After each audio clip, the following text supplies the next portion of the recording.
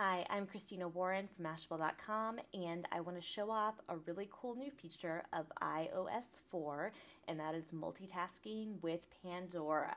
At long last, you can finally, without jailbreaking, listen to music on Pandora while browsing the web. Check it out. I'm going to open up Pandora, and it's already kind of paused at a place where I was at on my last track. So let's listen.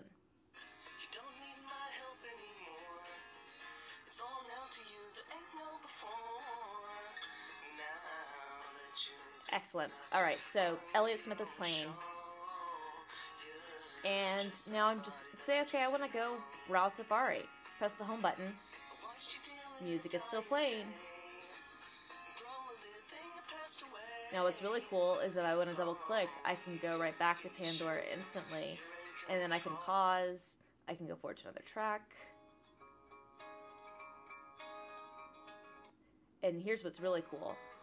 This little hidden menu, when you do this little left swipe, let's say I go ahead and I'm going back to Safari, so I'm going to go to Mashable.com. Alright, so I'm in Mashable now, and music is going in the background, and I go, you know what, this track is not working for me.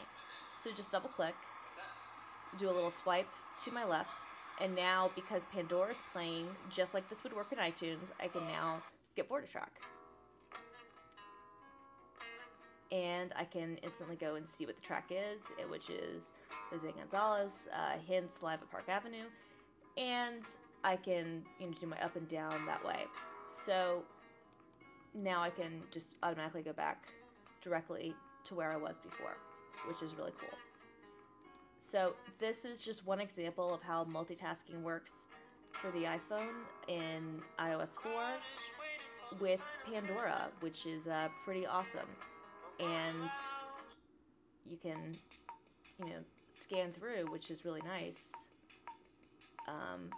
especially when you're in other applications. Like, I'm going to go ahead and start up a game.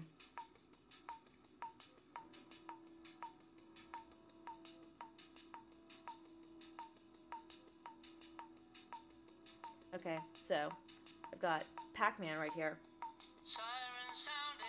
And I can now play right alongside Pac-Man, which I think is pretty cool.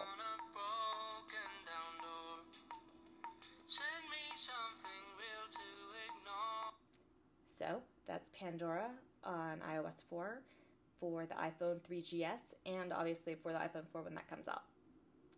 Download it now. The update's in the App Store, so as soon as you can get iOS 4 installed, you can have Pandora goodness.